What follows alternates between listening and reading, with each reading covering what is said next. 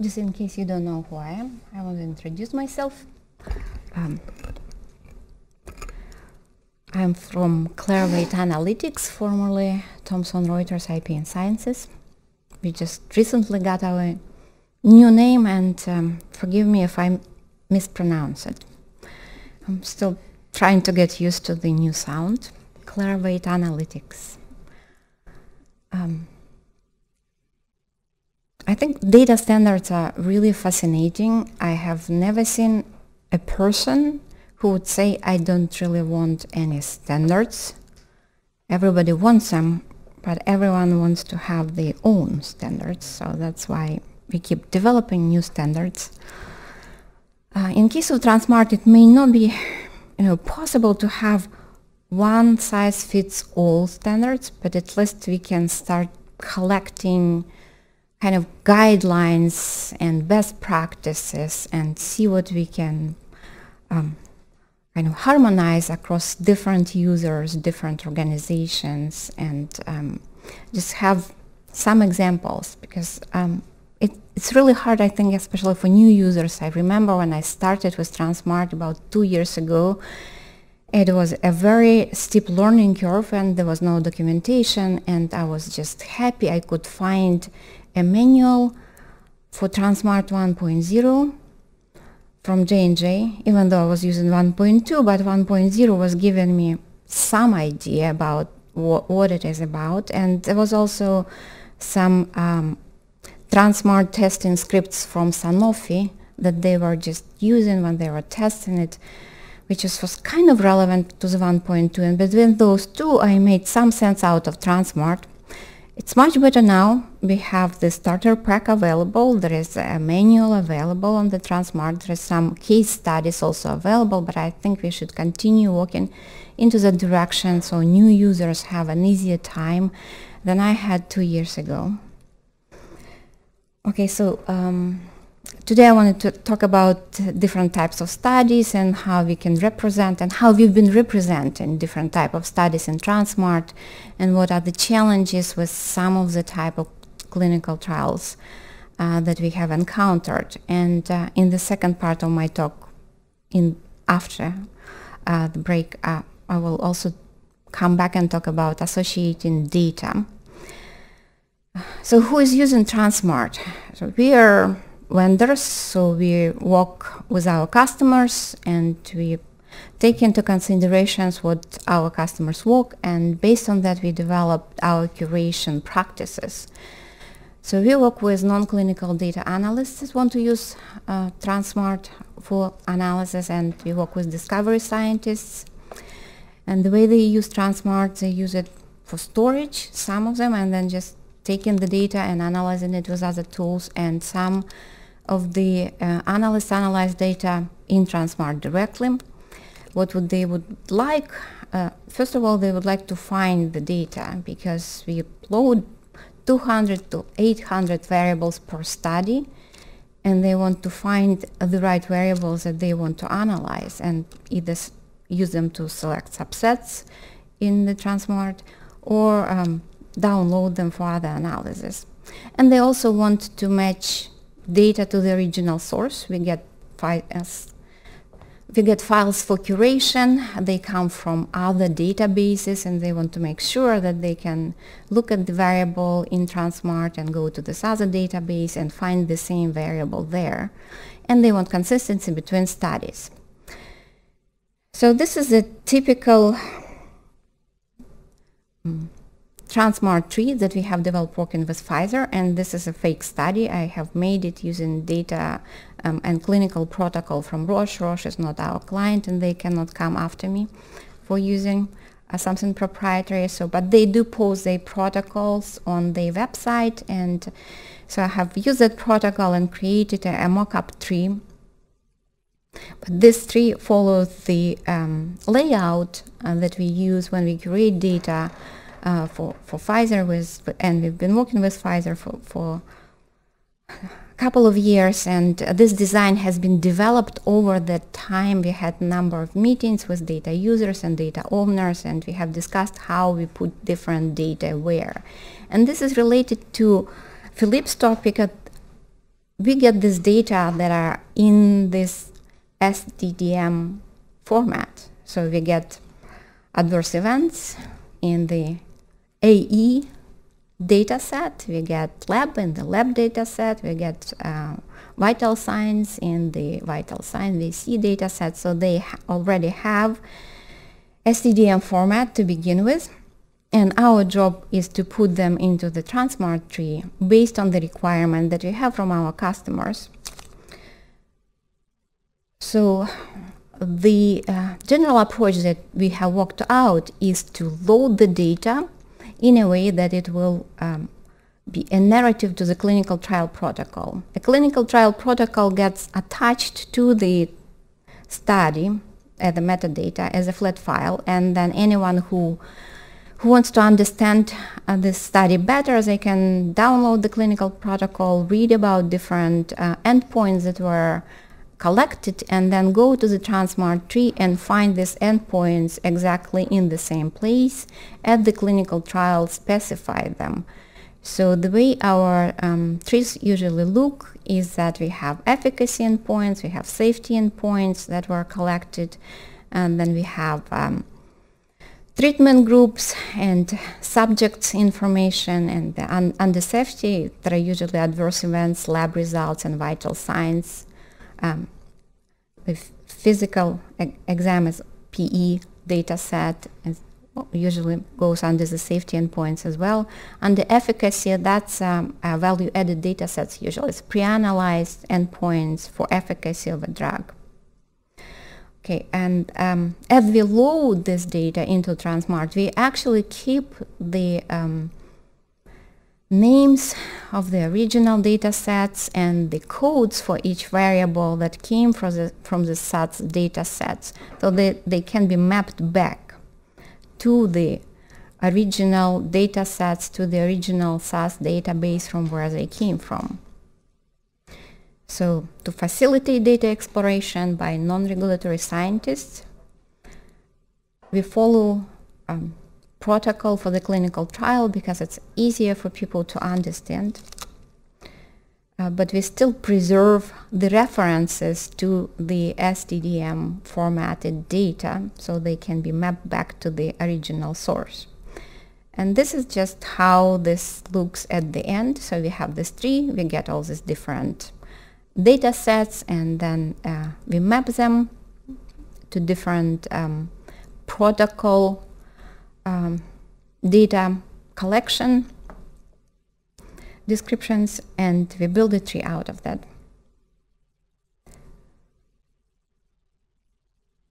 And the tree is pretty standard. We try to follow the same rules. We load the data the same way for all of the studies that we curate, and the only difference that could be is additional safety and additional efficacy endpoints that might have been collected for specific studies. Sometimes there are some exploratory endpoints that don't fit anywhere, and then we create a different branches for the tree. So, and as Philip mentioned, I would like to talk about a complex clinical trial design. What do you do when you have a complex clinical trial design and you still want to make this data understandable by people who's going to use it? And this is a simple example, and it's actual, I got it from clinicaltrial.gov. And GlaxoSmithKline is not our client either, so that's why I'm using them as an example. So in this crossover, basically when the same subject is being used as a test and control. So one period the subject is being treated with a drug, another period the subject is on placebo, and then another period the subject is on the drug. And in this example, in this clinical trial, they had four-way crossover. It means that they had 4 periods in which period subject was either on a drug or on a placebo, and it was ascending dose. So when the patient was on a drug, it was a different dose every time. Okay, and then in addition to that, they also randomize cohort 1 and 2 to 4 treatment sequences, and then they did different crossover for cohorts 3, 4, and 5, and then they also had cohorts 6 and 7 that were randomized even some other way. So a lot of different kind of moving parts. And I just took a very simple slice of a crossover study. And this is an individual example, and it's a part of it. Here you see you have 4 periods, you have 2 cohorts, and the study is escalating, so the dose goes up with each period. So you have the same subject, which is on different, it has different dose in different periods, and then you have different subjects that have the same dose in different periods. And it's a real example from a real clinical trial, and it's just a part of it. In addition to this, this clinical trial also had a different formulation, different regimen, twice a day or 3 times a day, and fed and fasted state. Okay, and then you have to make sense of it when you're loading the data. Okay, so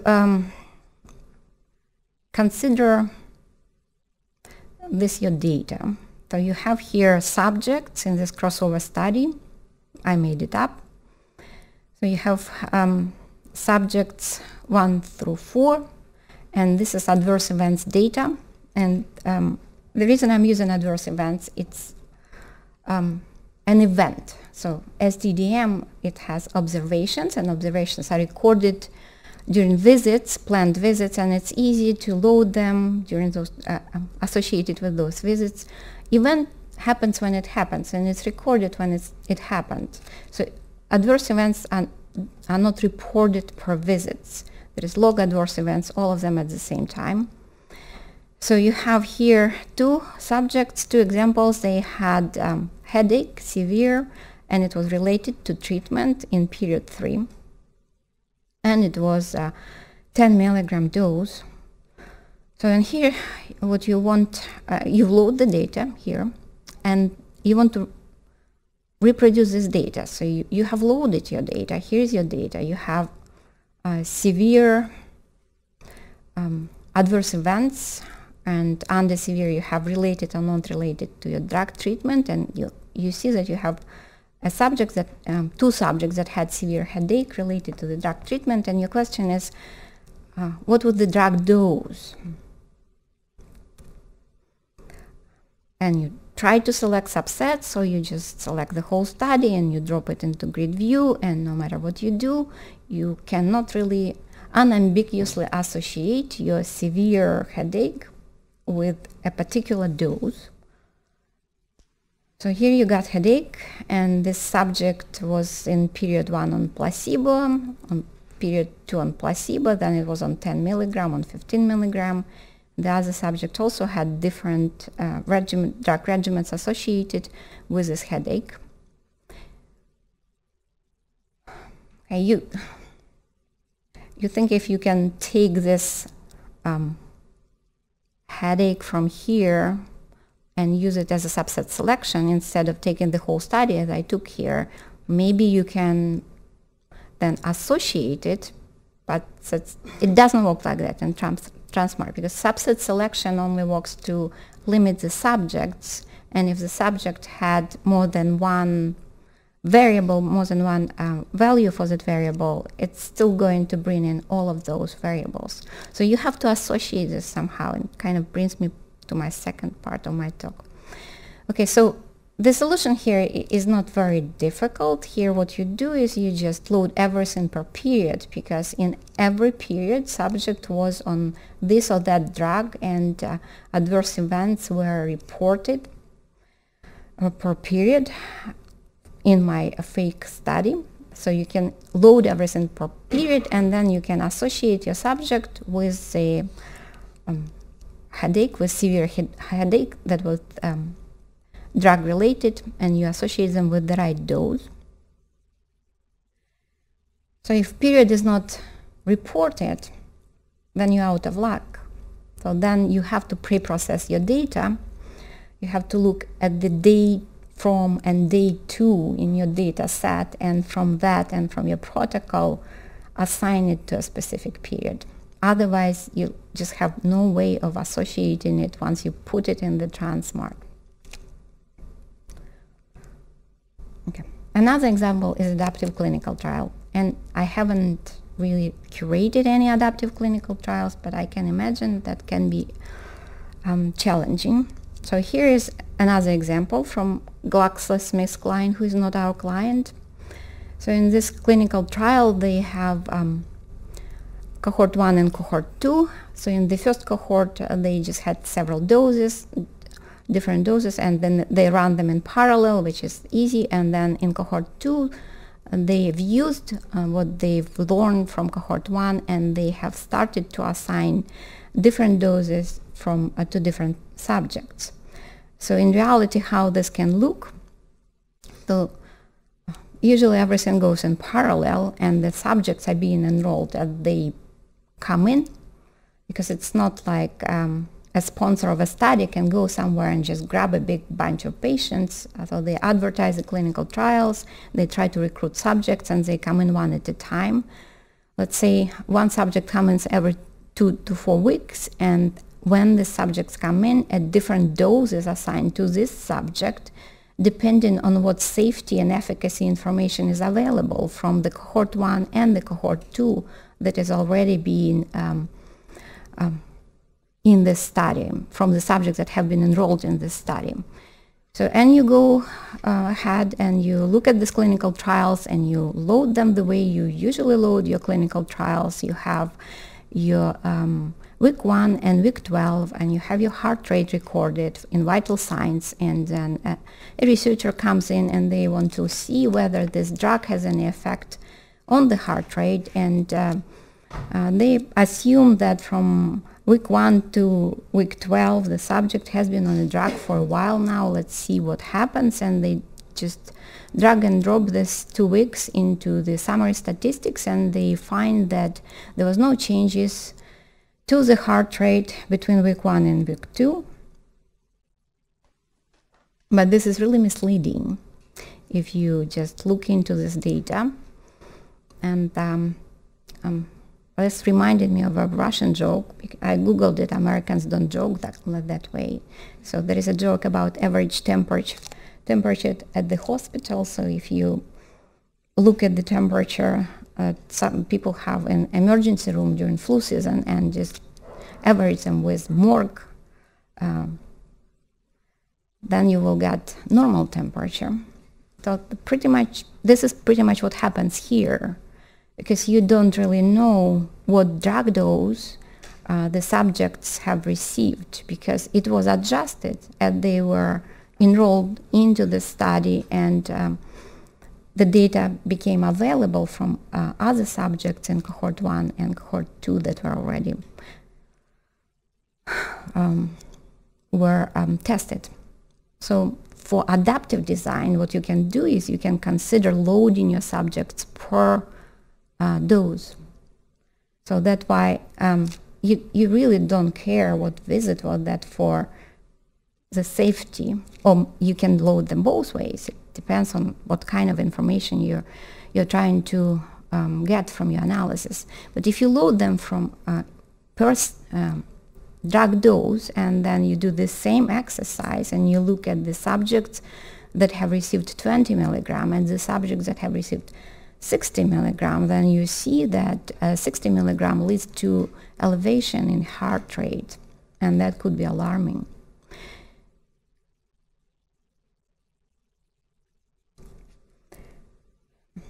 So the study design, the Transmart tree, is very important for understanding what this clinical trial was about, and to actually being able to analyze the data and producing faithful results. So if you're looking at these crossover studies and the adaptive clinical trials, then you need to consider what kind of analysis you're going to do and how you're going to structure your Transmart tree that will allow you to do that kind of analysis. And then you may want to load them per duration of therapy, per total daily dose, per frequency, per formulation, per fasted state. So there's many different ways of loading the data. And it is possible that one size just doesn't fit all.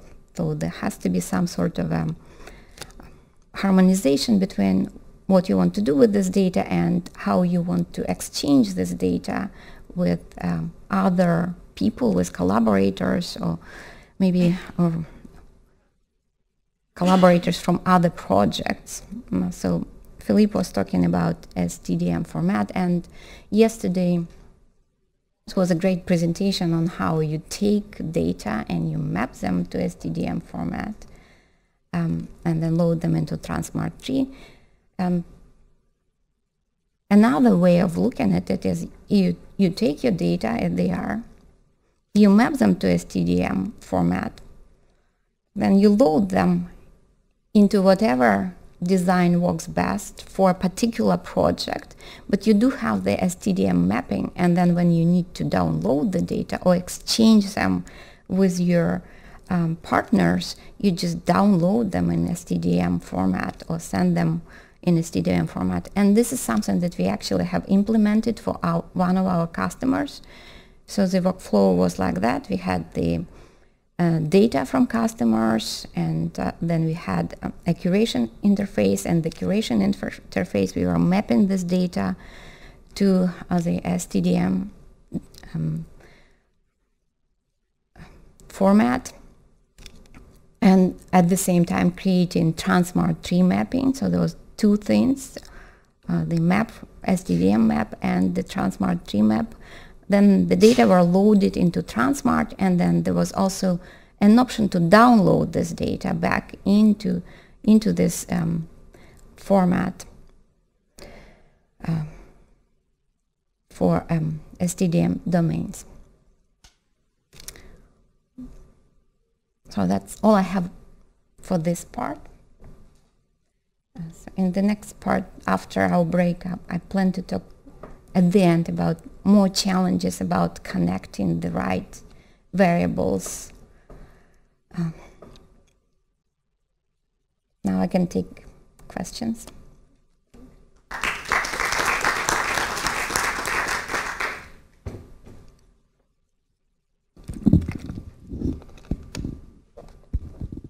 Thanks, that's a really nice presentation, Natalia. I think you highlighted some problems, and what's really in my head is in 17.1 we'll be adding modifiers to Transmart. And this could completely change, the whole game, but it doesn't solve the fundamental problem that on the one way you have your source data, and the other way in Transmart you want to make it easier for people to analyze the data. So to some extent, as you've shown, you try to organize the data in such a way that that analysis becomes easy, rather than just presenting the data sort of as is. I would be very interested in your opinion on, for example, in this example, how would you use modifiers, right? That would, and maybe you don't actually have to answer it now, because you probably have to think about it and write some scenarios, but I feel this should be a follow-up from at least this presentation and 17.1. Yeah, once we have modifiers, and I'm going to test them to see what effect they have. It's not just organizing data in the way that makes it easier to analyze. It's organizing data in the way that you don't corrupt them. So the data in your Transmart actually reflects the actual data that you have loaded into it. Yeah, and one big limitation, what you also mentioned, is currently, and this can be misleading, if you select data in Transmart, you're actually creating a set of patients. Yes. Rather than a set of data. You could argue whether that's the right approach, but at least I think I have to look into the team. Maybe Wart can talk about it tomorrow a bit more in detail on 17.1, but the queries, it should be possible to query also modifiers. And so that you don't only look at patients, but actually get a data table as a result. Yeah. Yeah, that's a great point. Yeah, I agree with that comment as well, because if you've seen from some of these screenshots, you see that you can create an export from Transmart per patient, and you can drag and drop various variables So those variables you can view as, you know, them associate with each other. But in reality, it may not have the direct association, and you lose other association of, you know, things that's more important. So looking forward to see the modifier coming out. Any other questions?